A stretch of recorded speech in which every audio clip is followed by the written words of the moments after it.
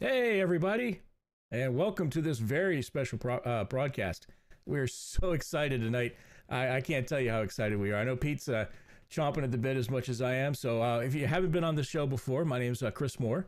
I'm also known as the Tipsy Toaster, and you are on the Interfleet Broadcasting. So, we do a science fiction show that based on 1980s and 70s, but we mainly prioritize Battlestar Galactica, and that's where our special guest comes tonight.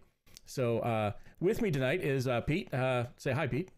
Pete's over Hey everybody, there. it's New York Pete. How's everybody doing tonight? Welcome to the show. I'm glad to be here. Quite excited, like Chris said. We have someone with us that's going to enlighten us, bring us back in time, and give us a little bit of background.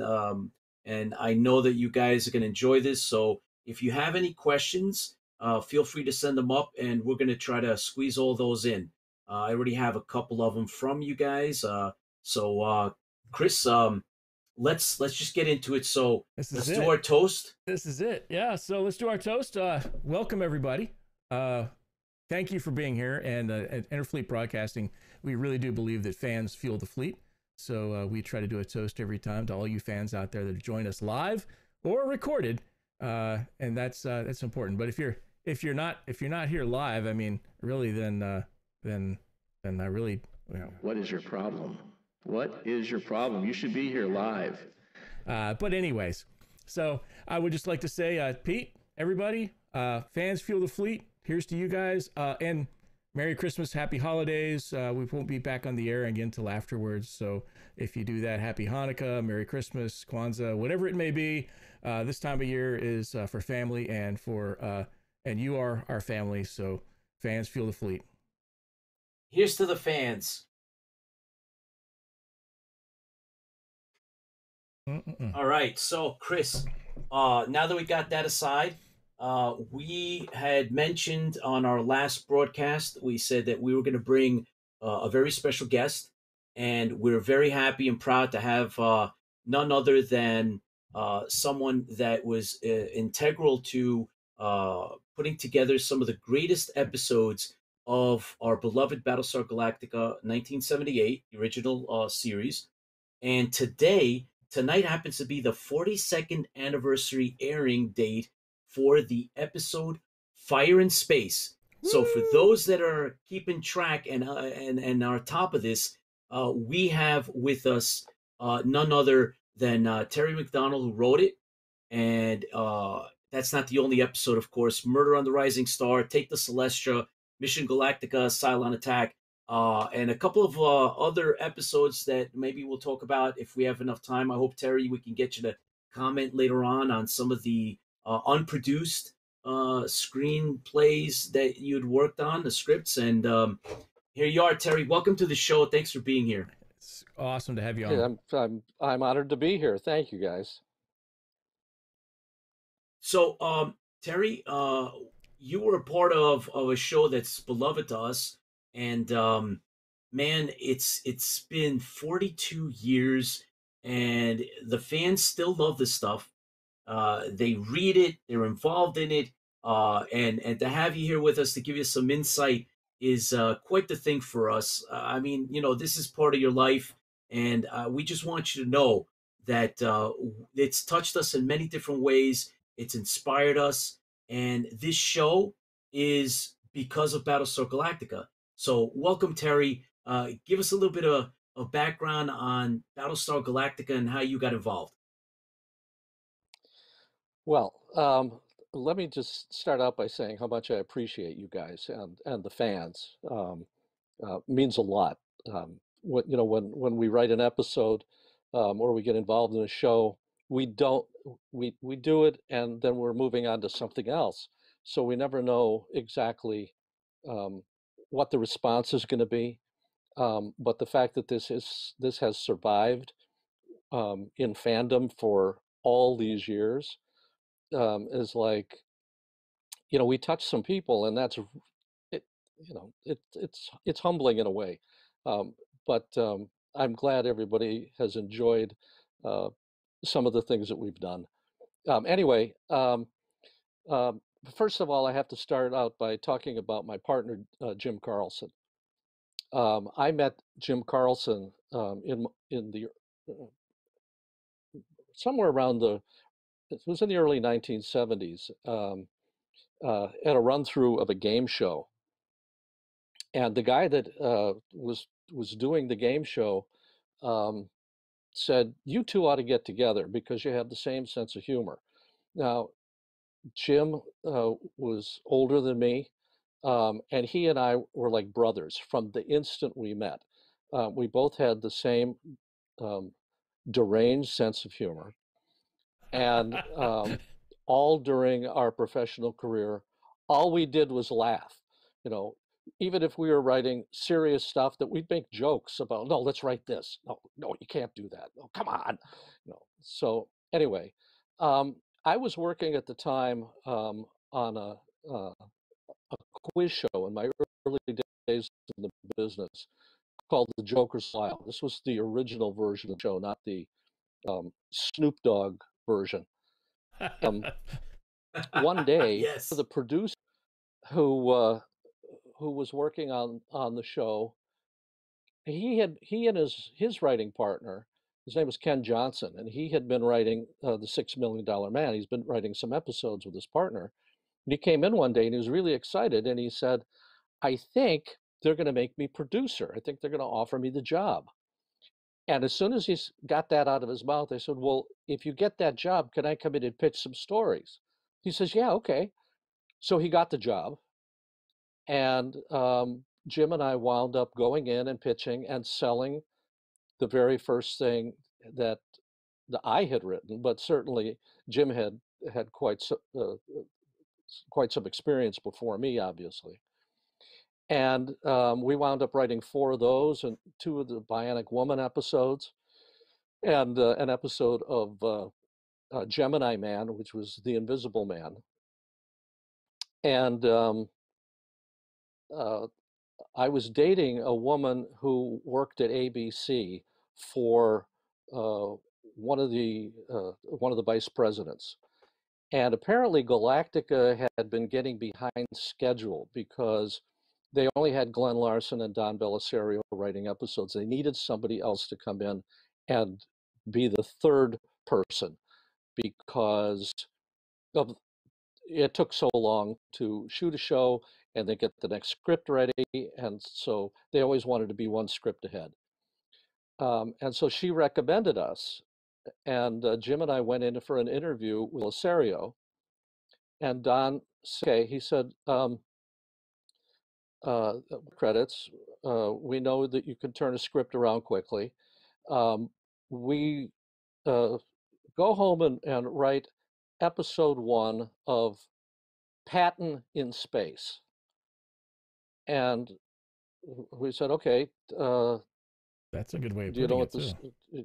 any idea what the story is? And I said, no, just it's Patton in Space.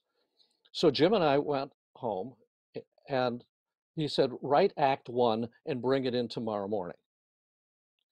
So first thing we had to do, we went out to Jim's house, we sat down, we had to structure a story, which by the way has not survived. It's about the only thing that I've ever written that hasn't survived. But we turned in the first act, and we handed it to Don, and Don looks through the pages, and he goes, okay, he says, go home and write act 2 and give it to me in the morning. And it was okay. So we went back to Jim's house, or actually it was, I had to stop off at home. No, forgive me, because it's like 40 some years ago. Of course. Heck, I can't even so remember we what I had went for to breakfast, so you're lucky there. so we went to Jim's house, and we wrote the second act, and we turned that in, and the next day, and we went back to Jim's house to start writing act 3. And as I walked in the door, Jim had a glass of wine waiting for me, and he says, congratulations, story editor. So we were hired based on 2 acts of what became the living legend. We called it the last legend. Um, Commander Kane had a different name. I think it might have been Jedediah, because of the biblical names and mythological names that Glenn had used. And we introduced Sheba in that script. And I found out about 10 years ago that Anne Lockhart took the job. She wasn't particularly interested in doing the show. And she took the job based on those two acts that Jim and I had written. So Oh, that's wow. anyway. That's how we got the job. Wow. Those two acts were thrown out, and Glenn took writing the two-parter, and we went on to work on some other things. So that's the story of that. That's Now amazing. that's actually interesting. So Terry, in terms of then put you on the track with Galactica, how was it introduced to you? Did it Glenn with you? This is what we got. We have a Battlestar, or we have a ship, or was there a Bible for the story, or how did they get that to you? Well, there wasn't a Bible for the stories. By the time we joined the show, so I watched them all, and so did Jim, and we knew what it was. And we were stunned when we got the call to go on that show because we knew it was the hottest thing in television. And, we couldn't wait to work on it. So in terms of the Bible, I wish there had been a Bible about things. One of the stories that I talk about in my autobiography that I'm working on now is one day Jim and I had gone up to Glenn's office because I guess it was for a script meeting with Vincent Edwards, who was doing the Living Legend episode. And Vincent Edwards, for those of you who aren't familiar with him, he was an actor. He had a television series on in the 60s called Ben Casey, where he was a doctor. And it was an interesting meeting because Vince was sitting on, and Jim was sitting on the far end, either end of a long coffee table, and Glenn was sitting in a director's chair about 3 feet above everybody else, which kind of tells you the kind of a guy that Glenn was. So we had the meeting on his script, and when it was over, Jim went back down to our office, and what I had done is I had gone through all of the scripts that hadn't been produced and all of the scripts that had been produced, and I had notes. They were calling a secton a centon. All of the terminology was all screwed up. And so what I had done is I had taken everything and I had put it all in a little document and wanted to hand that out to Glenn and to Don so that they could refer to it, so everything could be consistent, and so the audience wouldn't be confused. So on the way out the door, I turned around to Glenn and I said, "Glenn, would you mind if I had a couple of notes on your story?" This was the wrong way to approach Glenn. I could see Mount Vesuvius starting in his neck, and it started up into his face, and he says, it was something like, "What? Notes?" And I said, "Well, it's just about the terminology." And he was so infuriated that I just said, "Well, never mind, maybe another time." And I walked out, and I never had another meeting with him. Oh, wow. All he heard was that I had notes on his story. Yeah. So for everybody who's watching the show and wonders why things are called different things at times, ask Glenn.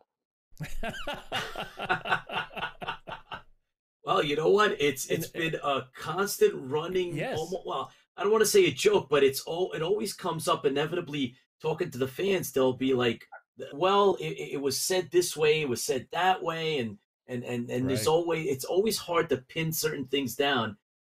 So obviously, now we know. I remember seeing an interview with Glenn, and he was talking as part of a panel, and he that somebody put him on the spot, and they asked him a question about the battle stars, and he said, I don't know, we're gonna have to get back to that later. And obviously, based on what we know now, I guess they just didn't write that out before. They just, I don't want to say winged it, but they had a story in mind and they were going to keep moving forward. And so, all right, that kind of makes sense in that context. Yeah, I'm not sure we ever saw a Bible. I don't know if there Wow. was one. Maybe yeah, no, never saw it. But we knew the characters, because we'd seen all the episodes. So So, in terms of putting together something like Fire in Space, how does that play out? As you just said that you'd watch the episodes. So, where do you get that vision? okay, the first day we arrived at Universal, um, which was fun because I'd never worked on a lot before. I mean, I'd gone in for meetings on lots, but I never had a parking space or anything like that. So I'd park the car and walk. I would walk the producer's building, and I would see Alfred Hitchcock getting out of his car and going into his bungalow. See Edith Head almost every day getting dropped off and going to her costuming area. So it was fun. It was a lot of fun. And so the very first day, when we got there, Don Belisario took us down to the set, and they were shooting the episode with the Bores. So we were down there for, I don't know, maybe 15 or 20 minutes, and we were introduced to Barry Nelson, who had the lead on the show.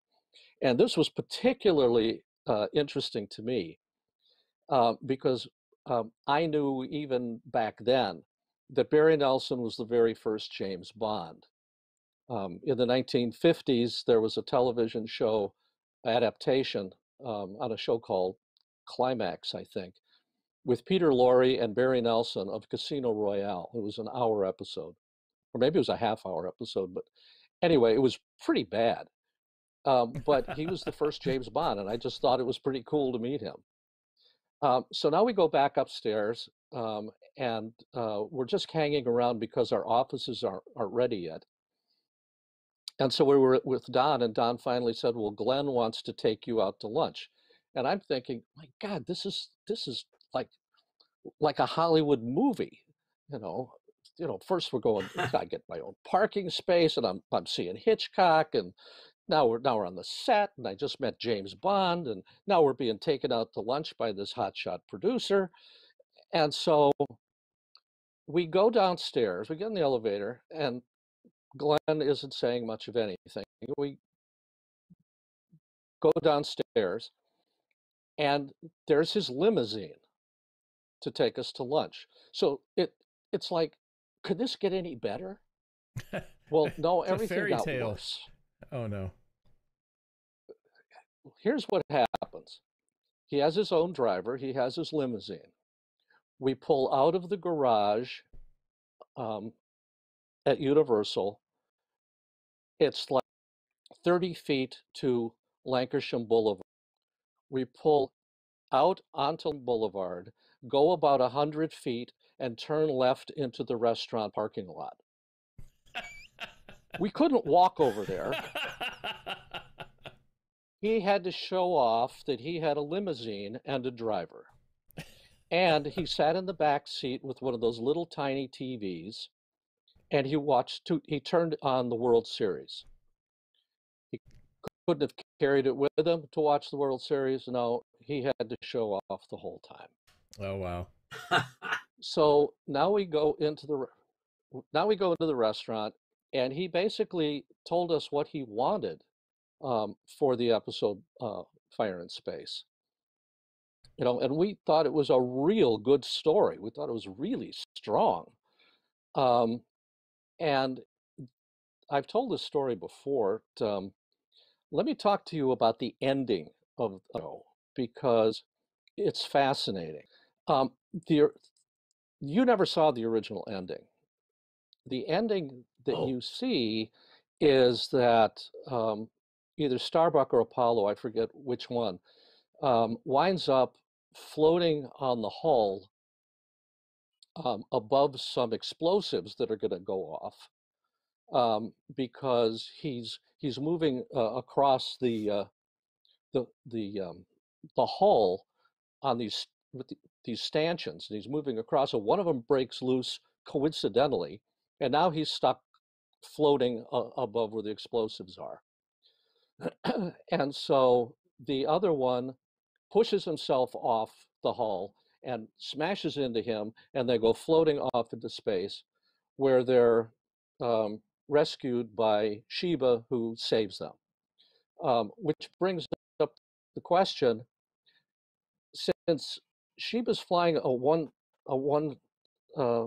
seat Viper, how does she get those two guys back to the Galactica?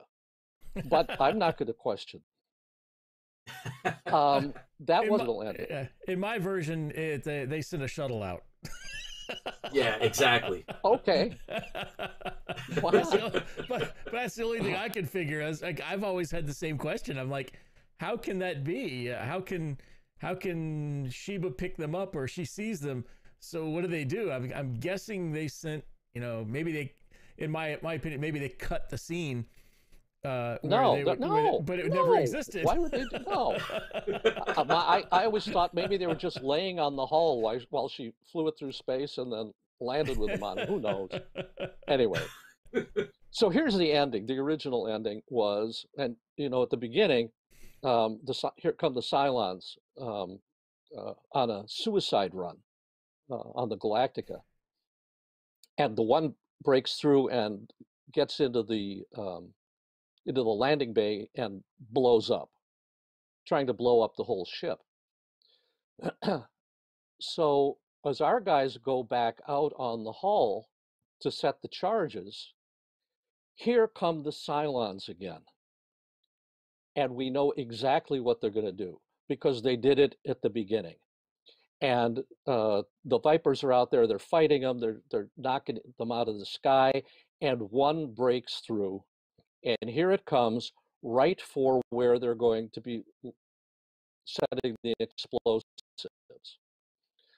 So what Starbuck Apollo have to do is they have to set the timer to try and blow the Cylon ship up just in time, which they do, and they take out the Cylon. Oh. More dramatic, more interesting. Oh, yeah. Oh, that's suspenseful. Great. Very cool. ABC wouldn't let us do it. What? And we said, why not? This is a great ending. They said, no, we've seen it before. We said, what do you mean you've seen it before? It says, yeah, we saw it before at the beginning of the show. I said, that's the whole point. The whole point is that's the setup. Now we know what they're going to do. We know how dramatic this is going to be. Nope. They would not let us do it, and we had to come up with that other ending. And we fought and we fought and we fought, and we finally had to pick our battles, and that wasn't one of them. So yeah, that's a lot of things do that way. You have to pick your battles when it comes down to this, and I'm sure that's it's dog eat dog sometimes. You want to keep your job, and you don't want to anger your boss. Yeah, of course, and it's like, okay, all right, that was when the network had a lot of say in what you can and couldn't. Now, oh yeah, the last, you do whatever you want, which is fabulous. I wish we had that luxury back then. So we did the best we could in those circumstances. Wow. Well, Terry, as a matter of fact, speaking of writing, we have a comment from John Jackson Miller. He's a sci-fi author. He's also done a lot of work with comic book writing. He's involved in the Star Wars franchise as well as Star Trek, and he's done some novels with the latest Star Trek Discovery. But more importantly, he's also written a Battlestar Galactica story for comic book a story. It's a trade paperback called Counter Strike, and he's a fan of the show. He's a fan of yours and the classic, excuse me, Galactica, and he passed this on for me to mention to you. He says, "Fire in Space was one of the best episodes, and one they should have done more like. It's a straight up procedural that really engages the setting of the ship in an interesting way." So, how does that sound to you, Terry? It's absolutely true. I thought that it was a fascinating episode. See all different parts of the ship that you hadn't seen before, like the Rejuvenation Center, Oh yeah. which I'm not even sure if they ever went back to that. But everybody was in peril. There were three different stories going on. Well, four different stories. There was a story of the bridge with Adama. There's a story of Boxy. Um, there's a story of Apollo and Starbuck, and then there's a story with the Cylons, and everything. We just kept intercutting and making sure that everything was kept pushing the story forward and kept everything on edge. So, John, I appreciate the comments. Thank you very much, and I would love to have a copy of your comic book. Seriously, I didn't even know there was another Galactica comic book out there. Yeah. Oh, there's Oh bunches yes. now. You forgot to mention, Pete, that he just won so there's a big Comic Con called Dragon Con, and he won the Dragon Con award for that graphic novel Battlestar Galactica, Counter Wow. Strike. He won Counter Strike, yeah. he won the yearly graphic novel. So best graphic novel went to him, and it went to Battlestar Galactica, which was the more important piece for us. Is saying it's still out there, it's still live, it's still Yep. available. That's very Uh, cool. I should also mention, by the way, go ahead. I'm sorry. well, Terry, there's somebody else No, hello? that just sent this up. His name is Sean, and he's also a big supporter and fan of Galactica and IFB. And he says, "What do you make of the fact that here we are, 42 years later, and Battlestar Galactica still resonates and matters to so many fans? What do you attribute it? What do you think? What do you attribute it to, in your personal opinion?" One of the things that Jim and I kept in the back of our minds was that we felt that everybody that was in the fleet, and particularly on the Galactica, was a family. And the the essence of family we tried to keep um, throughout the show. I mean, the care that Apollo had for his son, the loss of his mother, um, uh, with Adama, you know, admiring and still having to go head to head with Apollo. The friendship between Starbuck and Apollo, the friendships with Sheba and um, Cassiopeia. It was all like a family, and I think um, if if we were successful, we just wanted to keep the that part of it alive, so that it was, um, you know, these are people who are lost. They don't know where they're going. You know, they have to pull together. Um, so we wanted to keep that. We also wanted to write stories that were well, we were forced, let's put it that way. Jim and I were forced to do stories that were what we called bottle shows. And we called them bottle shows because Glenn would go off and he would write a 2 hour, two-part episode like The Living Legend or uh, the one with the angels. I forgot what that one's called. Um, War of the Gods, maybe. Yes, War of the Gods. Anyway, Yes. yeah. And he they were so expensive to do because each episode was $1 million or more, but now his were like $2 million or more. there weren't enough special effects. We couldn't call a lot of new special effects, so we had to use stock footage of what was already in the bank. So we had to basically keep our shows fleet oriented without going to other planets or things like that. Ah. So because of that, we tried to keep the stories more personal. You know, Starbuck has a girlfriend, an old girlfriend on one of the Yes. ships. Oh yeah. Yeah. Take the Celestial. We wrote Yes. one called Two for Twilly that didn't get made, but that introduced the aggro ship.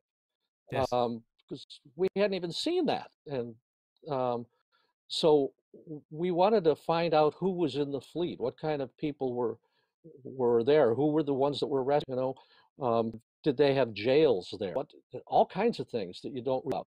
We wanted to explore. So it's kind of a long way to get to go around this. I'm not sure why it resonated, but whatever we did was we wanted to have some heart in there, and not just explosions. So does that make sense? Yeah. Oh yeah. It does. Absolutely.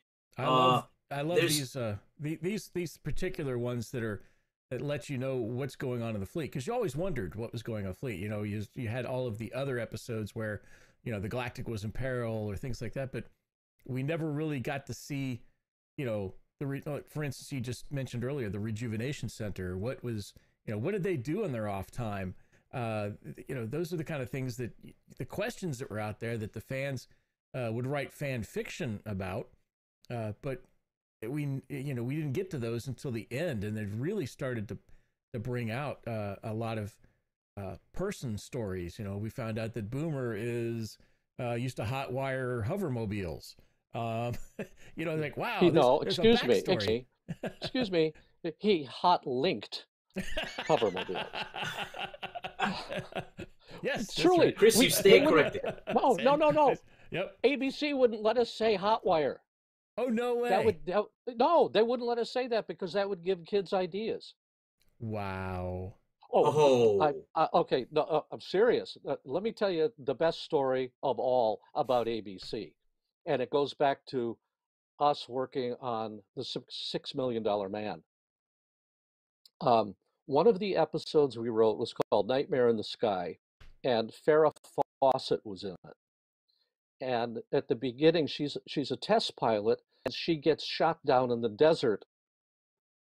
It's a one place plane. It's experimental aircraft by a Japanese Zero. And the original story was that the Japanese Zero was a hologram, and they're bringing her aircraft, can take it on the black market and sell. Well, in our original story, it was more than that. They brought down experimental aircraft.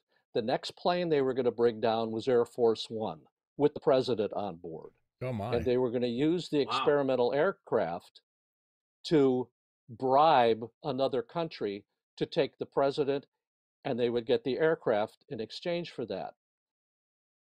ABC would not let us do that because they thought that kids would want to build a hologram from the ground to bring down Air Force One and bring down the president. Oh my gosh. I swear as I'm sitting here. Oh my gosh. Wow. So Hotlink, yeah, they could control exactly the wording that they wanted. So it was like, oh God, we just roll our eyes and change it. I mean, Hotlink, okay, that's actually better. It's cooler sounding than hot wiring. With all due respect, Chris. Wow. Yep. So Terry, there's maybe some light that you can shed on a particular that goes on in the episode Fire in Space, and it has to do with mushies. And Chris and I have debated this a while, and we've been reading it up. We Googled it, and we've read some stuff, but you're here, So, not to put you on the spot, but what do you know anything about mushies? I know everything about mushies, although I never had, although I never had one. Um, Mushies were simply cheesecake with green food coloring. No way. Oh, there we go. There's Yeah. the I secret. I was always thinking there were marshmallows. Man, I thought it was Jello.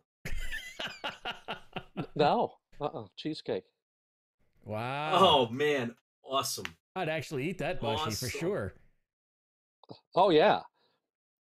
There's a scene in Fire in Space where Boxy and Boomer and they're trapped in a cabin um, trying to escape the flames, and the Daggett um, makes it through, and I think he had some mushies with him, and one of them, I don't know if it fell to the floor or what, or if it's just put down on the floor, but if you watch the Daggett in that scene, at the very, very end of it, the Daggett's head goes straight down to the floor. He's trying to eat him, and then they cut away.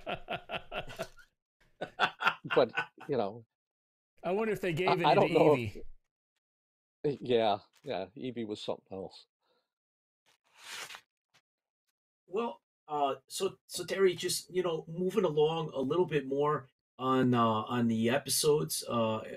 Murder on the Rising Star, another one of the great ones, in my opinion. Chris had just mentioned the idea of getting to know other um, survivors and backstories. So I remember watching this in its first run, and as we were going through the show and the series, it was fascinating to imagine, how difficult it was to survive this major catastrophe, and whatever happened to these other survivors. There must have been people that weren't all as good as the ones that we're seeing. So we're getting, this bird's eye view on, some of the heroes. Some of them, waver, but Murder on the Rising Star, all of a sudden we're seeing, wait a minute, there's some cutthroats that are out and about. And I was, man, I was blown away. I was like, this is one heck of a great story, because we're getting, you've teased out a little bit of, yeah, well, some of these people did things that they may or may not have regretted, but I just thought it was awesome. Thank you, and it makes me laugh only because I know the backstory of all of this. The first thing I want to talk about on Murder on the Rising Star is that one of my very, very first jobs, it was my first job, more or less, when I moved out here, was in the mailroom at ABC. And I met a guy who was also working in the mailroom named Rod Holcomb. And Rod and I became very, very close friends. And we would hop on his motorcycle and drive out to Westwood and go see all kinds of movies. He wanted to be a director. I wanted to be a writer. We'd go see foreign films, Bergman films, and Woody Allen films, and everything. And then we'd go out to eat and we'd discuss them. And we often said, wouldn't it be fun if someday um, you got to direct something that I wrote? And as it turns out, Murder on the Rising Star was that episode.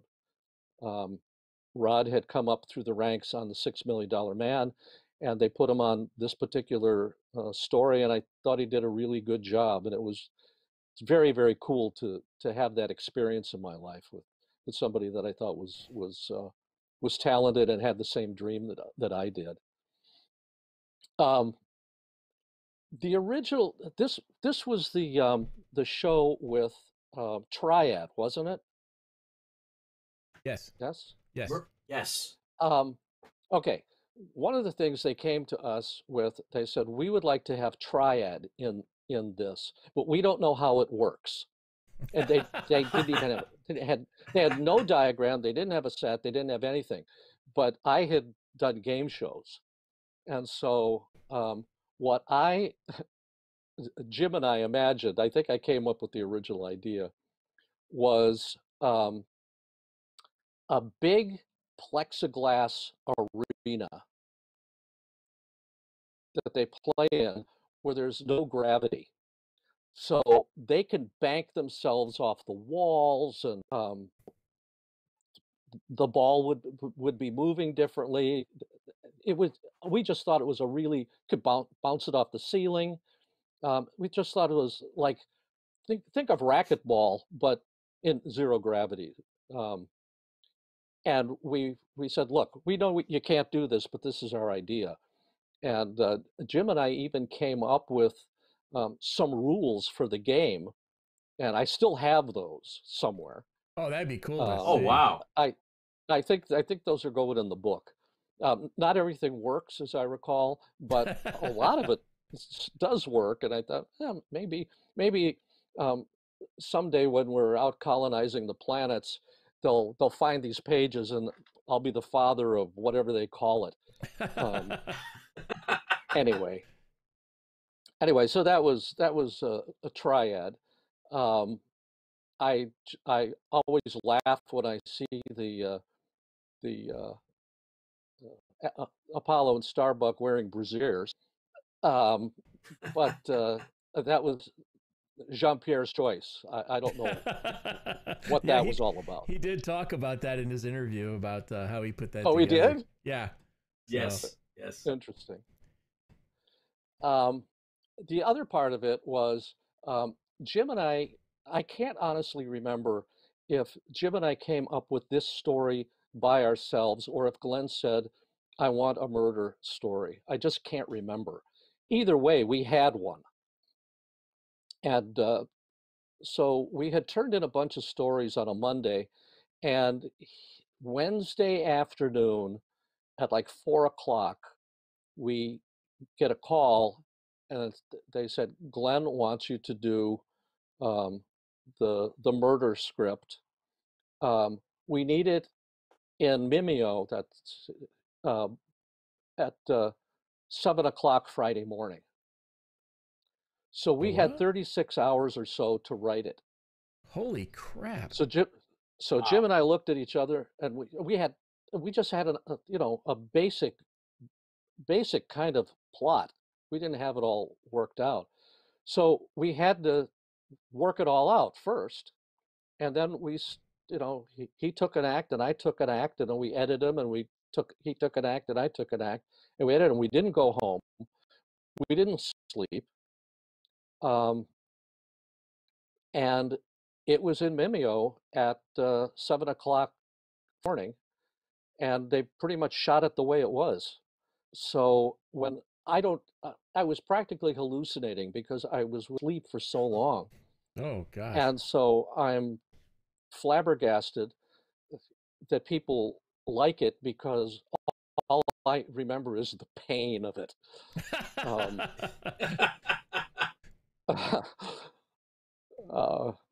Anyway, I it was. Oh, here's another thing. We had worked with Brock Peters. If you don't know who Brock Peters is, you should know him. He played magnificently the black man who was accused of assaulting a girl in To Kill a Mockingbird in the movie. Okay. Oh, yeah. And fabulous actor. And he was in one of our episodes of the $6 Million, the Bionic Woman. And we thought he was so good when they were looking for a person to play Solon, the more or less the attorney. We recommended Brock Peters, and I'm so glad he did it. So I basically had a chance to work with him twice. And there was, let me also just briefly talk about there was apparently a script that had been written by another writer called Fire in Space. And it was a 2-part episode. And this was in the very, very early days, long before we got there. We never saw the script. And And then Glenn took us out to lunch and told us to write this particular episode about fire in space, because apparently in that script, the fire in space until episode 2.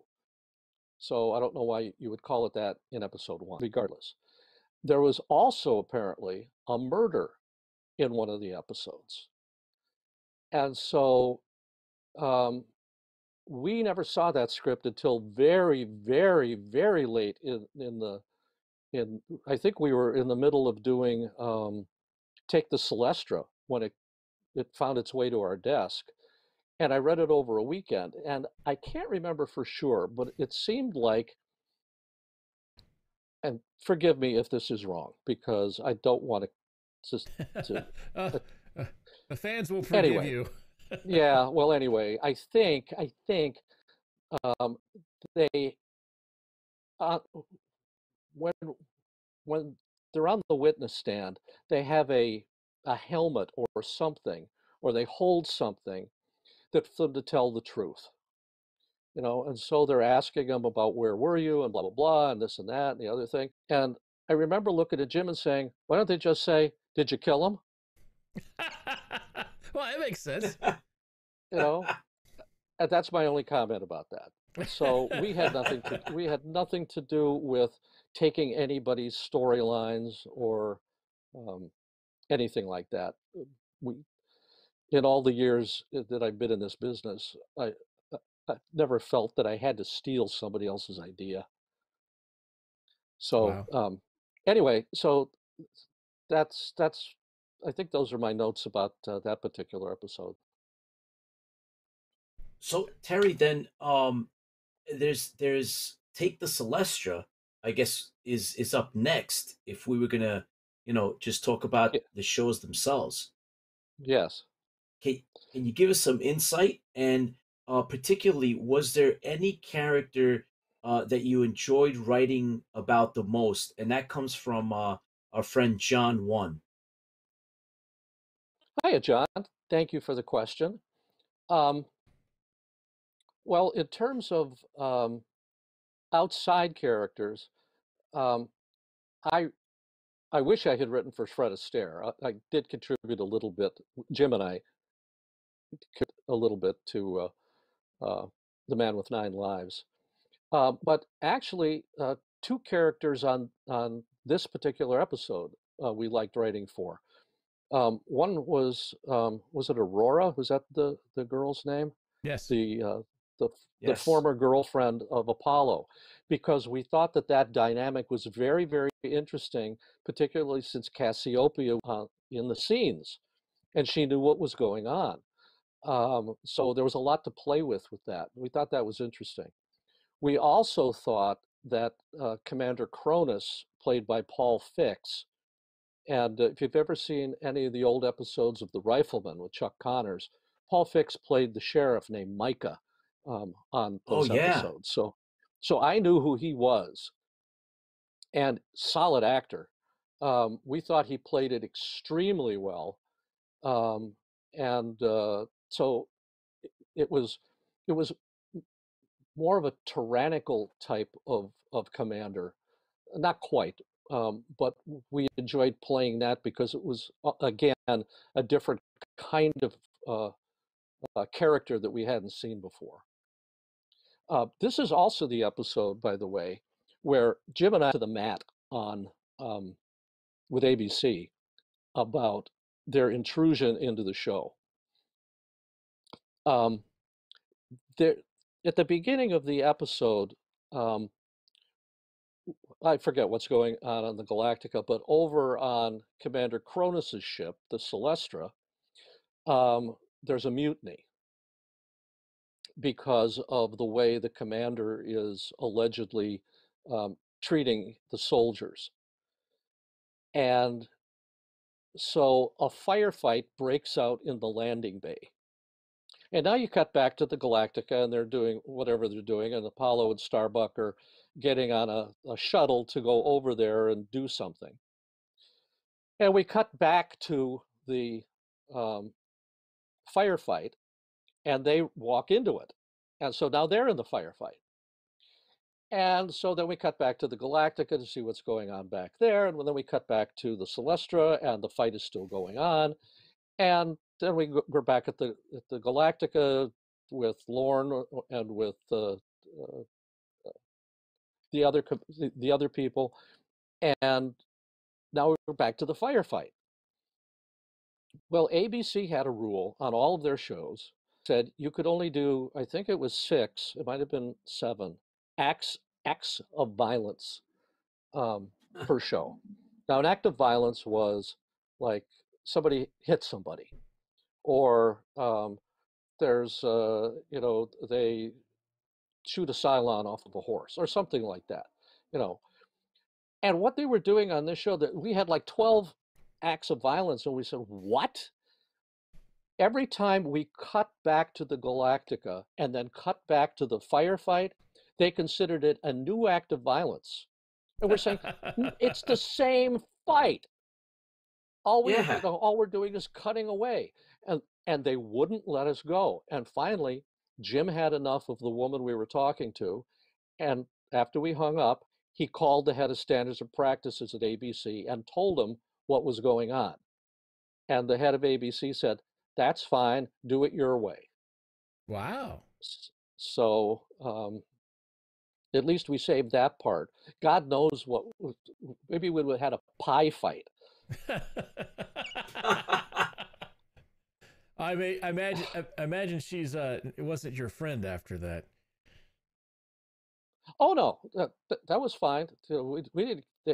They couldn't do anything that we went over their heads. They were probably just going by the letter of the law in the book, and so with no black and everything is black and white, and there's no gray. So we could have lost that, but we did it and we won. So. Terry, I got a quick question of my own. Commander Kronos, whose idea, if you remember, was it to make him the mentor of Adama? It was probably, it might have been ours. I just don't remember, honestly. We just, you know what? It probably was us, because we wanted to make it, like I said, we were doing personal stories. And so it just sounds like something we would do to make it more personal for a member of the Battlestar itself. That relationship between the two of them, I thought was fun to write, and it was fun to watch played out. And Nobody ever asked me put you that even before. I more, just don't remember.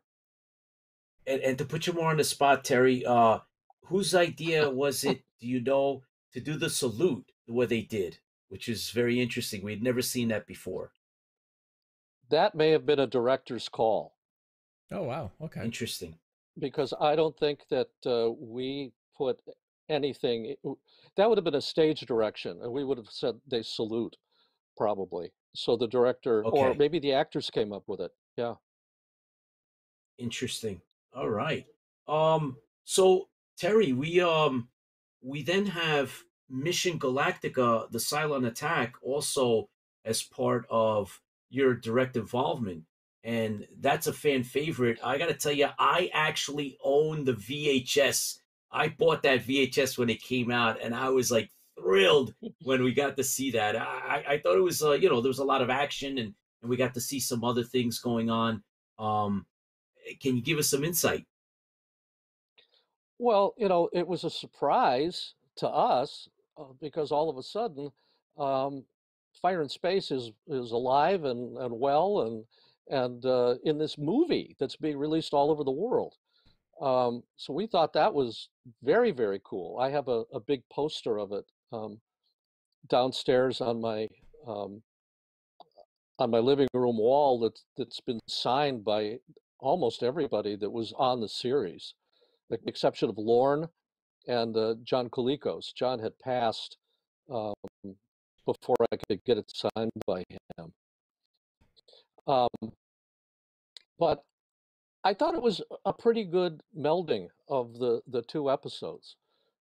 They took all the cool action sequences from Fire in Space, and Lloyd Bridges is great as Commander Kane. They were going to bring him back in 2, if there had been a season 2. Oh, But that's one of the fan questions coming up. So we'll oh, hold okay. that. Well, we'll get to that then. Okay, I'll talk about that there.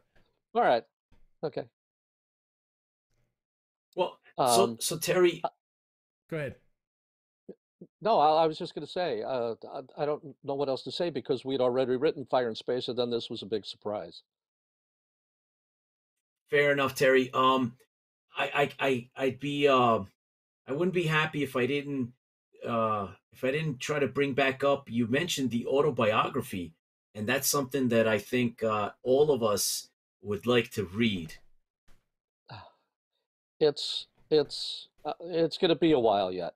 I mean, Ah, look, I'm 400 pages in. oh wow. I've had a long career. Outstanding. I've worked on lots of shows, and I have anecdotes about everything. As you could tell just by tonight, um, I have a lot to say about, and for some reason, I have one of those brains that just locks in information. So And we love it. That's a great thing. I'm done with the early years. I'm done with primetime shows. I'm finishing up the animated series, and then I've got a bunch of game shows to write up. So it's it's long, so I'm gonna have to cut. So it's I do yet, but it's nice that we're in the middle of COVID because I've got the time to noodle with it. So, Ah, but you'll be the among the first to know. awesome. Oh, I can't wait. excellent. Terry, while you were on the set, you'd mentioned that you'd been on a few times. Um, did you ever get any feedback from actors? I know that once in a while, some of the actors might, get involved with, writers, or sometimes there might be, an idea or two, or sometimes they even say, "Hey, this doesn't sound like what they would say," or it seems a little out of character. Did you ever encounter anything like that? Well, we were down on the set um, a number of times. The very first time um, we went down to the set, other than to see James Bond, was on Fire in Space because that morning they were going to blow up the bridge. And so we wanted to go down and see that. And so did everybody else. So not everybody from the office was down there. Um, and so everybody's in position. And there's an explosion that just sounds like poof, not much of anything. And then there's a big puff of smoke. And the stuntmen hit little trampolines that were hidden in, behind the equipment and went flying over uh, everything. They dropped um, like uh, what's the material that they make like fake snowmen out of? You mean like Oh, styrofoam? yeah, thank you. Yeah, the styrofoam stuff falls from the ceiling that looks like pieces of metal. And then they did it again. I think they did it at least twice, and everybody would applaud, and then everybody get back into position and do it again. And then there's where there's a big map, a big glass map, um, Oh yes, that's one of my and all of favorites. a sudden it just shatters. And they Oh, wired that from behind, and they hit a button, and there was absolutely no sound, and it just disintegrated. And then there was applause. So. Um, So while we're on the set, um, we decide to go over and introduce ourselves to Lorne Green. And Lorne gets us aside. And Lorne, God bless Lorne, but he had a great voice. I don't know if you know this about Lorne Green. But during World War II, um, Edward R. Murrow was the voice of America. He was the news guy in America who really delivered the news. Mm-hmm. In Canada, it was Lorne Greene. Oh. And Lorne Oh, invented something that I used when I was a radio disc jockey, the backwards clock. He invented that because when he was doing his broadcast, he wanted to know how much time he had left. And so it would count backwards from 30 seconds to 0. So Lorne's voice was spectacular. And so he gets us aside and he starts talking about the show, and he was welcoming us to the show, and he was very gracious. And he says, "Now, gentlemen," he says, "I don't have to have every line, but what I do say," and he rocked back on his heels, and he said, "has to be important." I can see that. I can see that. And so we said, "Well, okay, thank you." And every time we went down to the set after that, we saw Lorne coming our way, we left because Lorne had been up at we were in the middle of Murder on the Rising Star, and Lorne just dropped into our office, and we're fighting a time deadline. And he sat on our couch for 2.5 hours and told stories, which are interesting, Oh, wow. but we were at a deadline. So we just didn't want to get caught in a situation where, because we were delivering exactly what he wanted. We never got any complaints. And we often had lunch with Richard and Dirk um, because they wanted to talk to us about their characters. And, you know, we felt we were doing exactly what they wanted, but Richard always wanted more funny lines. And to us, the beauty of the relationship between Butch Cassidy and the Sundance Kid and Apollo and Starbuck, if you Mm-hmm. will, was that one of them was funny. The other Right. one was more the straight guy. right. And so we never changed anything. But apparently, Richard finally went to Glenn and complained about it. And in one episode, and I don't remember which one it is, if you notice Richard is getting all the joke lines, it's because Glenn changed all of Starbuck's lines and gave them to Apollo, and gave all of Apollo's lines to Starbuck. And I Oh, don't know if it wow. worked or not, but it's happening again. Yeah. Huh. Terry, So there's yes and no. I'm done.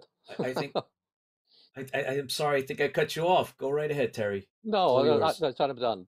Yeah. There is and there's a couple of other obviously there's a few other episodes and what other involvement did you have in the rest of the show? Um, Don would come up every once in a while, and he would say, um, "Oh, like for Triad, we had to come up with, oh, in The Man with Nine Lives, um, they're in uh, they're in the bar, the Rising Star, and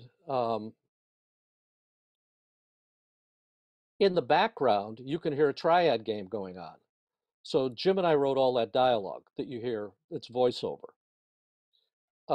Anytime during Fire in Space, um, the, there were all the shots of the people fighting the fire. Um, we would write wild lines for actors to go in and record, and they'd play that over that scene. So we did little things like that. We were coming up with storylines all the time. So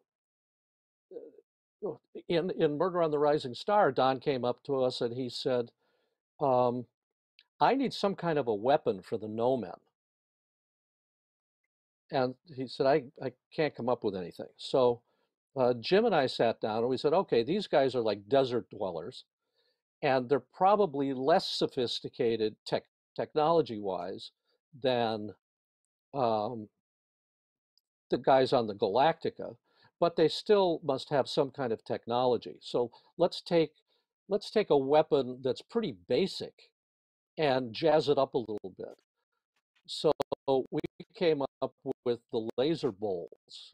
Those are those two bright um, balls. It's like a bolo that they use in South America to bring down animals and I guess people running and things like that. So we thought, wouldn't it be cool that once they were pulled off of uh, their outfits, they were when they threw both of the balls at the same time, a laser beam would cross between both of the balls and it would slice in half anything that was in the way. So that's where that came from. So we had most of the time we were writing or coming up with stories or helping some of the other scripts. Except we never touched anything of Glenn's again after that incident that I had up in his office. Oh, this is cool. What's the name of the no man, the guy on the far right, the lead guy? Oh, now Do you you're remember what quizzing his us. name was? I Lance forget what his Legault? name was. Well, that's who he really is, but I didn't know what the character's name was. But anyway, it's Lance Legault. This is cool. If you're an Elvis Presley fan, Lance is stand-in in a lot of his movies, and also had some bit parts in the movies. But what's even cooler is in like 1969, Elvis had a 1-hour television special um, where he returned to music. He's all in black leather, and he's basically just singing for the hour. His rock and roll hits and everything else. The guy on drums is Lance Legault. No way. Wait, Oh, wow. That's cool. Well, there's a trivia question for you. Oh, that's a good one. That's a good one. So Terry, there's a particular episode later on in the series itself where Apollo dies, and it seems like he's resurrected. And there's the ship of lights, and there's these other beings, and they're like possibly angels. And I think there's something behind that you might be able to shed some light on.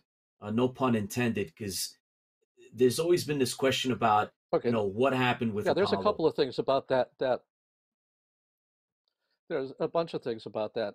The scene, by the way, where Apollo is on the table and the beings of light are around him, had to be reshot because whoever the set designer was on the show, um, he used shower curtains behind it, and it looked like shower curtains. And so everybody was referring to it as the shower curtain scene. So this is much cooler, what we're looking at now. Oh, Um, wow. there's been a question about that episode. Oh, it's on this particular episode. Um, Glenn couldn't figure out what to call uh, Patrick McNee. He didn't know what name to call him, and so we dug into uh, various religious names that people use for Satan. And in Islam, Iblis or Ibli is the name for Satan. So we thought that it would be cooler with a name like that because most people don't know that. And as I'm looking at this, by the way, it reminds me that when they first go down to the planet, um, everything was shot in infrared, which gives it that ethereal look. And for some reason, when they return to the planet, it wasn't shot in infrared. It just looks normal. And that's because they ran out of money. So they didn't have Oh, enough money to do more infrared photography. Now, when they go down the first time or the second time, um, they look and something is in the ship. Something is in the ship that makes them know that he's the devil, basically. And everybody wonders what it was. Well, again, ABC wouldn't let us show it because they thought it would scare the kids. And the way it was written in the script, there were some cloven hooves showing in the ship. Ah. Now, interesting. so I guess if you want to kill a devil, you have to crash land your spaceship. Um, Now we but know. but part of me wants to say I saw that in dailies, and another part of me is saying I don't think they shot it. It's like it was the one shot that I wanted to see, I remember, but that's what it was supposed to be. So those are my stories about that particular episode. All right, well, Terry, we have a few questions from some of the fans. Lola, she says, whose idea was it that their average age of life was 200 years? I don't know. I don't even remember that. The people on the Galactica could live 200 years. I just don't remember that. I'm sorry. Um, but of course, it was my idea. So Yeah, I don't know and a whose good idea. idea at that. Uh, there's another question. John McCartney wants to know.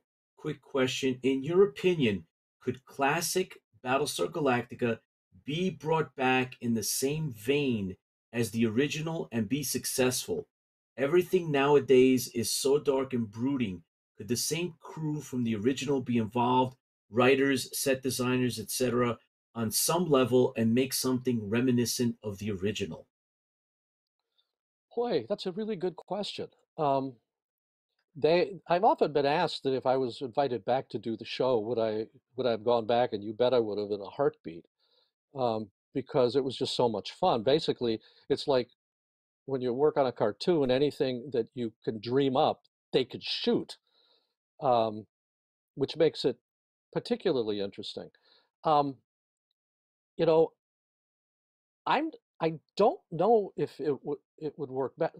Look, we couldn't do more adult stories on at the time.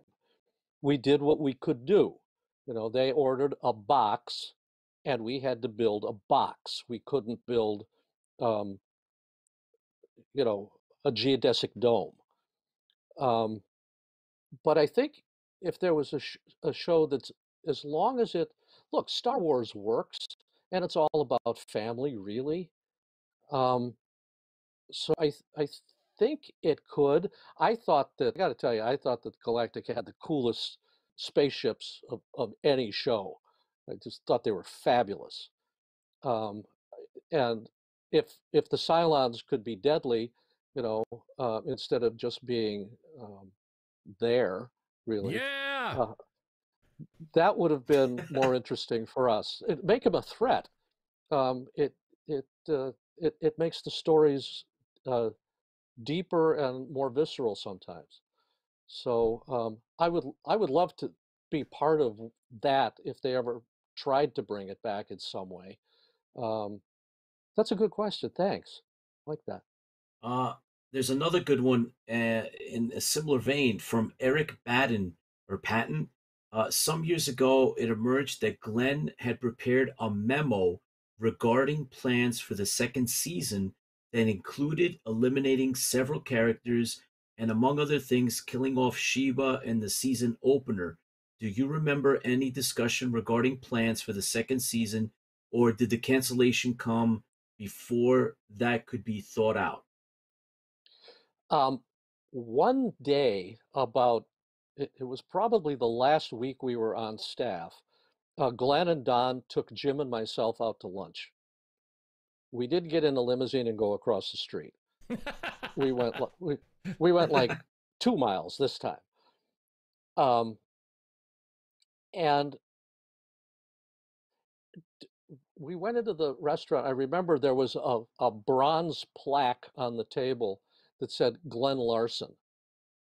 So he obviously ate at this very fancy restaurant all the time. This was his table. And Glenn wanted us to pitch him some stories that we might have been working on. So we only had little bits and pieces of things because we had just finished up Take the Celestra, and we were waiting to find out if we were going to get another assignment or not. And, we were noodling with some things. And so we pitched him what we had, and he didn't react to anything. So now you fade to black and you come up about, I don't know, 6 or 7 years ago. And I found out that through people that I know, that there was a document floating around that was up for auction on eBay. And I went and I looked at it and I bought it. So I have perhaps the only original copy of season 2. It had some color photographs in it, not photographs, color drawings of various things. And there were 5 or 6 storylines that Glenn had come up with. And after I read it, my particular comment on it was, I didn't do season 2. Because I thought that they were all stories were derivative and not particularly interesting, at least the way they were laid out. And they were short, they were like a page and a half. They weren't in any detail. So perhaps that's an unfair critique. But in the first episode, and they had even talked about this during the first season, that they were going to kill Sheba off and bring her back as a man. Wow. What? Yeah, she was going to be she was going to be cloned, but it was going to be a guy, something like that. Well, that's one sure way of getting a recast. Oh wow. Of course, and I'm not sure that Annie Lockhart knew that at the time. I thought that Sheba was a really good character. She was. Oh yeah. And she was hell yeah. Wasn't she the first female fighter we ever saw in science fiction, basically? Well, it was some of the women, and the number 3 had was on there, but but this was before that. Yeah. So it was one of my favorite characters. Yeah. I liked that character a lot. I like strong women, so that was really, I could sink my teeth into that. Yeah. So, Terry, I think that leads us into some of the work that you had done with unfinished or unproduced scripts. 2 for Twilly, for example. 2 for Twilly, I thought was a really good script. Oh yeah, I just read it the other day. It was really good. It's Twilly is the guy who is basically the number 1 mechanic on the fleet. Again, we were looking for a show where we could introduce people that you might be interested in who were along for the ride. And there's a incidentally, the story was given to us by the standards and practices person at ABC. She had seen a movie called God,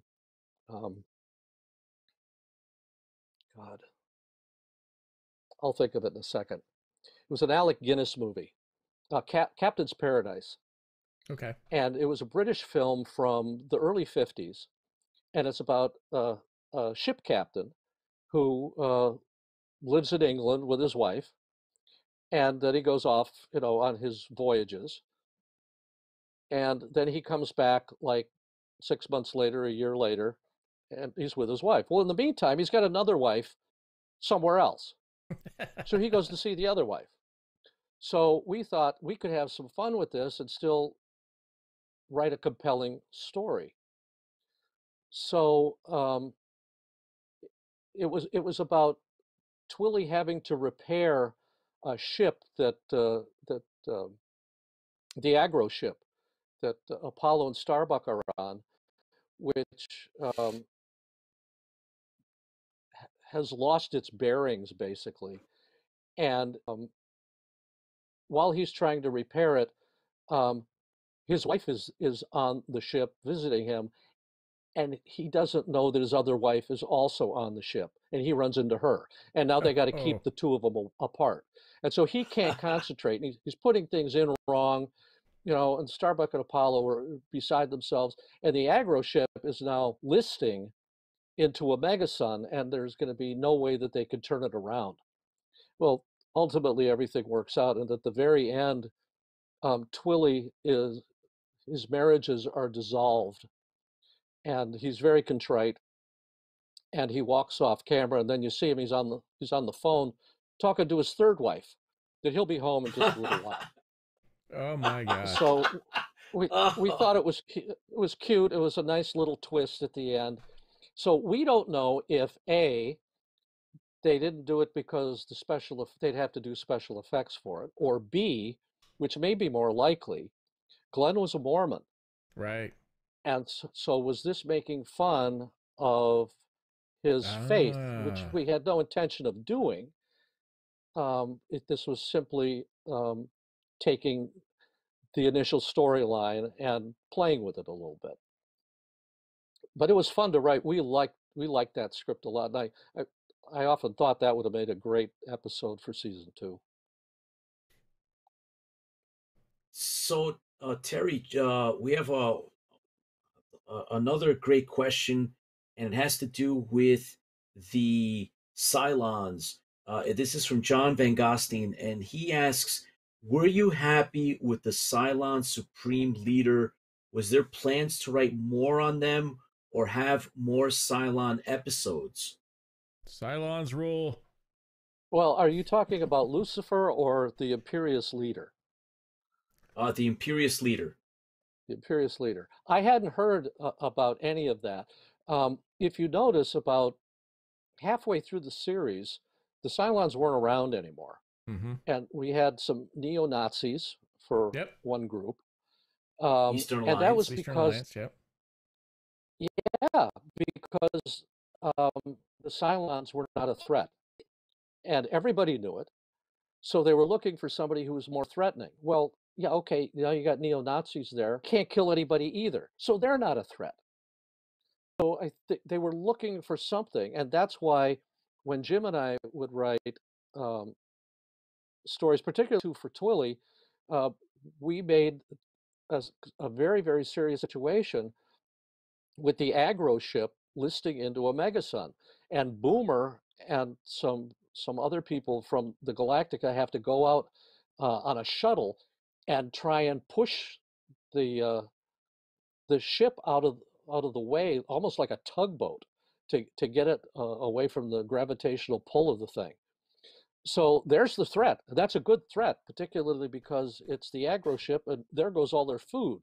If it's that a ship viable gets threat lost. too, yeah. Yeah.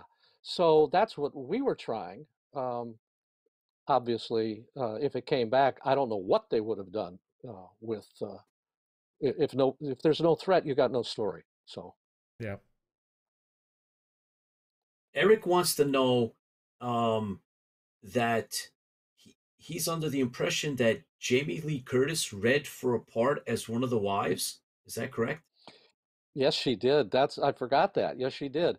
We had a reading for Two for Twilly. Jamie Lee Curtis came in, and she had only done Halloween, and she had just done it. And she started reading, and she got the giggles. She just started laughing. I don't know if it was written funny because it was this guy trying to juggle two wives, or if she was nervous. We don't know. And she just laughed and laughed and laughed, and she finally left. And Jim turned to me and said, "Poor kid," he says, "she'll never work in this business again," which I thought was great. And we also had a woman who I thought would make a really, really good um, uh, main wife for Twilly. And I don't remember her name, but she played the bride in Robert Altman's movie A Wedding. She came in and read for it, and it was like, oh yeah, I could see her in this part. She did a real good job. We weren't generally in the casting for these things, but and if you're an actor, you know, to have a writer watch you read, you know, we've already seen the show when we wrote it. We see it in our heads.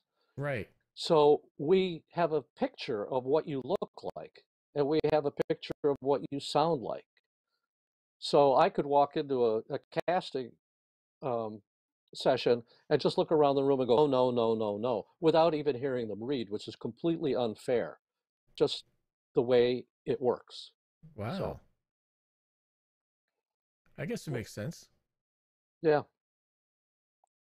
Terry, just one last question from me.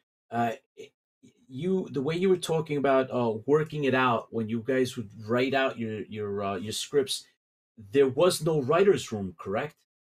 There's no writer's room. No, no, not on that show. No, it was the only people that were writing were Jim and I, Don Belisario, and Glenn. That was it.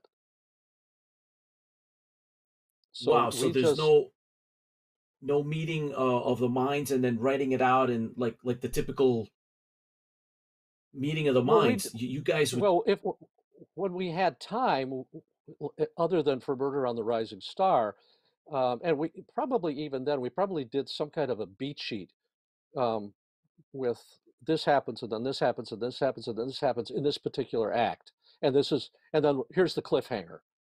Um, so Don could look at it and say, "Yeah, I'll go ahead and do that."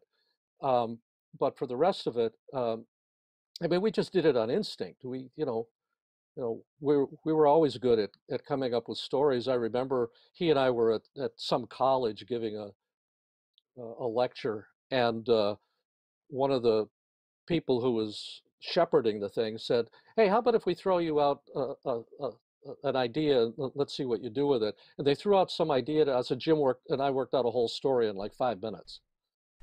So that was kind of fun. I've never forgotten that. Oh man, that is so cool. So you just got to be quick on your feet and just be able to put this together. What You John know, Van Gostein wanted to know what was what were some of your science fiction influences? What influenced your writing? um, when I was a kid, I read everything that Ray Bradbury could write. I just devoured him, and I got to meet him many, many, many times over the years. Um, I enjoyed Richard Matheson a lot. I think I was about 9 when I read The Incredible Shrinking Man. Um, and I knew his son and his daughter, who were also writers in the business. In fact, his daughter, Allie Marie Matheson, worked for me when I was doing animation. Um, I read a little bit of Fritz Lieber. When I was older, I've read every single Dune book that there is, everything by Oh, Frank Herbert and Yep. his son. Yeah. Um, and I got to meet him before he passed away. And Arthur C. Clarke, I just love his stuff too. So so in terms of reading, those were influences. In terms of movies, I was influenced big time by Forbidden Planet.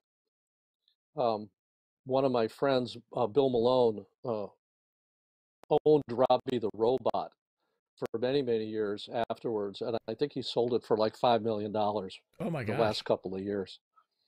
Wow. That's me. Ray Harryhausen influenced a lot of people when we were kids, and maybe The Time Machine. Um, but I've always loved people with imagination. You know, I mean, I don't like The Godfather. I adore it, but it's also the people that could think way outside the box and and make it entertaining and just uh, jaw-droppingly interesting. So, how about some advice for aspiring writers, Terry?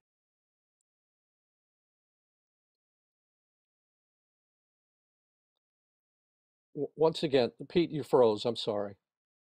Oh, Oh, he I was was I was saying, how about some advice for aspiring writers? Okay. The first thing you need to do is write. Seriously. The second thing you need to do is read. Um, when I was a kid, I watched tons of movies. You know, I mean, it was the basic stuff that kids watch, like King Kong and maybe the Three Stooges and, you know, cartoons. Um, but then as you get a little bit older, and you start to get a little bit more sophisticated. I was lucky that I was brought up at a time when the film business was changing. So it wasn't the studio, didn't have to grow up watching Andy Hardy. I got to grow up watching Days of Wine and Roses about alcoholism. And I got to, and To Kill a Mockingbird, and adult theme things. And I was watching these when I was a teenager. I was like 14. Dr. Strangelove. Hmm. Holy smoke, these stories are told. And somehow, because I watched them all the time, I couldn't get enough of it. I would just eat them up, just devour them. Um, the, the idea of story structure just rubbed off on me. I wasn't looking for it. When I got into this business, before I got into this business, I wanted to be a veterinarian. I was in pre-vet school. And it's just because when I started it with Jim, I had no idea how to write a script. I didn't even know what they look like. And when we teamed up, you know, I called him when Ken Johnson said, um, "Yeah, I could pitch," and then we went in, and so we went in with stories. But I sat down with him, and I just automatically knew how to build a story or how to, you know, every act, every story has a beginning, a middle, and an end. Every act has a beginning, a middle, and an end. Every scene has a beginning, a middle, and an end. So if you keep all that in mind and you make sure that each and everything that you do moves the plot forward, instead of stands there as a stage weight, where nothing is happening. Um, that's something you should do. You should also take creative writing classes, I think. Um, but it's not easy. I don't envy you if you're going into this. Seriously, it's very, very tough. Oh, and also So, let me just say one other thing. I wanna just say that how much I appreciate everybody who's tuned in to this, um, because like I said before, we don't know what we do when we write.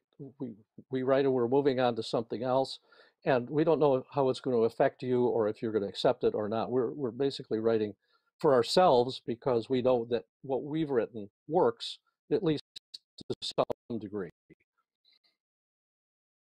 Um, and People always called me, well, if anybody calls me McDonnell, I get furious because I come from a small town on the outside of Cleveland. It was 4.5 miles square. There were about 12,000 people in it. I'm just a kid from a small town who got lucky. I had a dream. I put everything on the line. I had a little bit of talent, and I came out here and I did it. So I'm no different than you, um, other than the luck and the serendipity of this business. So I appreciate you guys, and thank you for taking the time to listen to some war stories. Oh, we're glad we're glad you did give us some award stories. These are amazing. Oh, absolutely. Uh, Terry, just a couple of last comments then. Um, I'm just gonna throw this out. It's really rare that you know what I'm gonna say has any resonance of any kind. But are you still in touch with anyone from the old show? I've seen um, Lorette from time to time, um, who I adore. I've seen Sarah Rush, who played Rigel, Hmm. at an autograph show. I've seen Annie Lockhart at a couple of autograph shows. I used to see Richard there, um, and we had our Galactica conventions too, so I was at those with them when I wasn't working. Um, and Herb Jefferson, I think I see more than anybody. I love Herb. I think he's fabulous. That's Boomer. Yep. Yeah, he just lives a few blocks from me. Oh wow. Yeah. So Terry, there's talk of a new Battlestar Galactica emerging. A new Um, one? Yeah. a new one. I have no idea. Oh wow. Yeah. So there's two.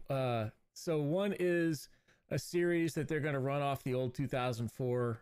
So it's not going to follow the same Battlestar Galactica that we're familiar with, but they've Universal, I believe, is who owns it now, has greenlighted a movie based on the original Battlestar Galactica. No way. Yeah. So Who, if who's involved? Do you know? I've got the names, I don't remember them off the top of my head. I think Peacock is one of the Yeah. groups that are doing Yeah, one of the but do you two. know who the Yeah, producer might I be? got the producer's name. I can look it up here in a second. It starts with a K. He did Cronus? yeah, Kronos. Commander Cronus? That's it. But yeah, I can look it up and send it to you because I can't think of it at the top of my head. Maybe somebody will pop it in the comments while we're sitting here talking about it. But That'd be great. I would love that. yeah, so he's looking to do that, do a movie, and I think they're looking to base it on the original show. If they were to do something like that, what direction would you like to see it go in?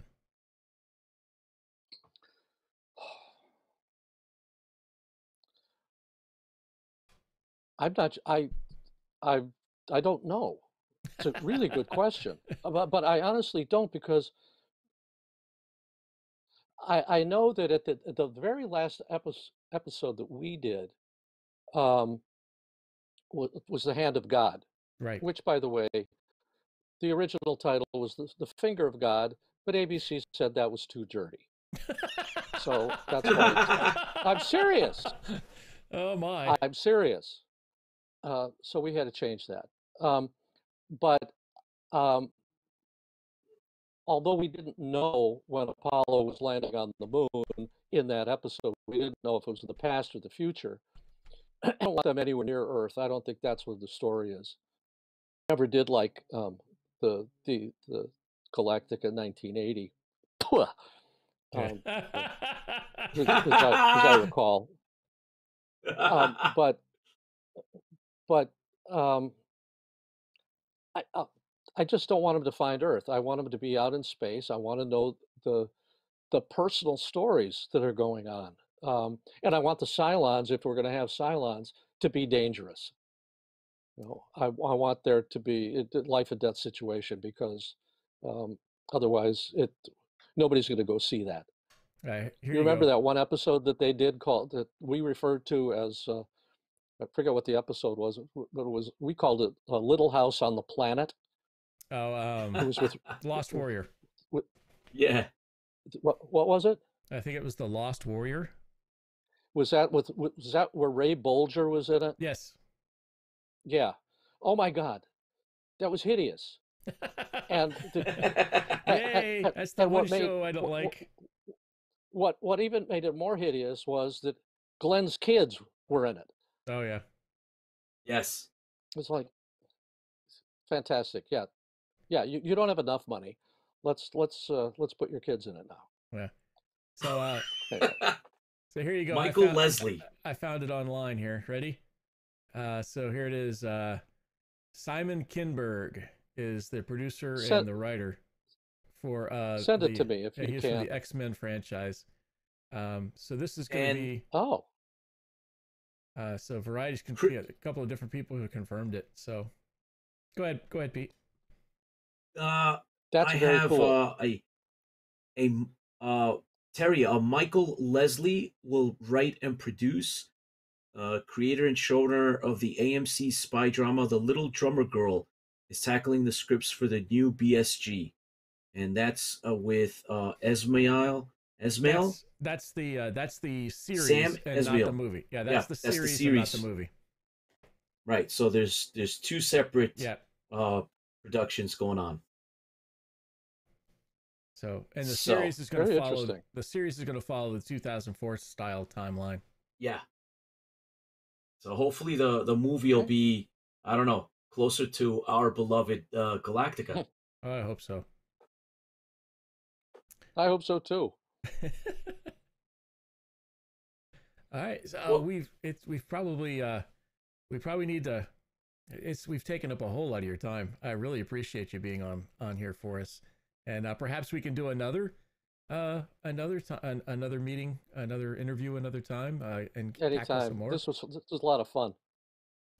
So yeah, we would love to have you back on and do some more in depth and maybe start talking about some of your work with. We know you did a lot of work on Jeopardy. You've got like 16. Don't quote me on that. Primetime Emmys. For I have 16 nominations. Nominations, okay. Nominations. I have 5 Emmys. 5 Emmys. So, and a lot of that was due to your work on different game shows, and then of course you had Mask, and you've had the $6 Million Man and Bionic Woman, and all of those other great shows that you've written for and produced. So we'd love to have you back, and we could talk about some of those too. Fantastic. I'd be happy to. Absolutely. Terry, thank you so much. It's been a great honor. It's been a pleasure to get to talk to you and get to know you a little bit. And man, the stories, I was telling Chris that if I got to talk to my 12-year-old self and tell him that I've met you and talked to you, he'd be proud of me. So thank you. It's my pleasure, Pete. We're going to be friends for a long time, I know. It's so I hope so. I hope so. Chris. Yeah, sure. Thanks. This was a lot of fun. And it's so important that we capture this information for future fans, or for present fans and future fans. There's going to be a newer generation maybe with the newer movies. So I think it's something that we wanted to get on here and get you get your I don't like saying stories because that sounds like they're fake, but your experiences. No, it's experiences. Yeah. So thank you so much again. And you're very welcome, guys. And thank the audience too for being here. And if we could, we'll probably there were some questions we didn't get to out in the audience, so y'all don't be upset. We'll send those out to Terry and get those answers for you, and we'll type them in the comment section so you have the answers for those. So thanks everyone for tuning in. Terry, thank you again for being with us. And Chris, Tipsy Toaster, we have some other great things and some other great shows coming up. And again, Terry, we hope we can have you back. And, we're going to look to do some charity work in the future. We're going to do some trivia and some other interviews. So thanks, everyone, for tuning in. Terry, again, thank you so much. It's been such a great time talking with you. Chris, any last words? Yep, just a couple of last words. If you haven't done so already, don't forget to follow us on YouTube and Twitter, and don't forget to hit that like button and the follow button right here on Facebook. So that's really important that we get those the numbers up on those. Once again, we're not for profit. We don't make any money on this deal. We're just I want to consider us digital archivists. Has that for Battlestar Galactica, and other science fiction shows that are out there. So, if you get a chance, go ahead and hit those likes and everything else. And with that, Pete, I guess we can call it a night. I really appreciate everybody being here and tuning in. Oh, Pete, get something else? Go ahead. Yeah. If Terry's still on with us, one last favor, if you will, Terry, if you could just give us a plug, and we'd really appreciate it. What do I say?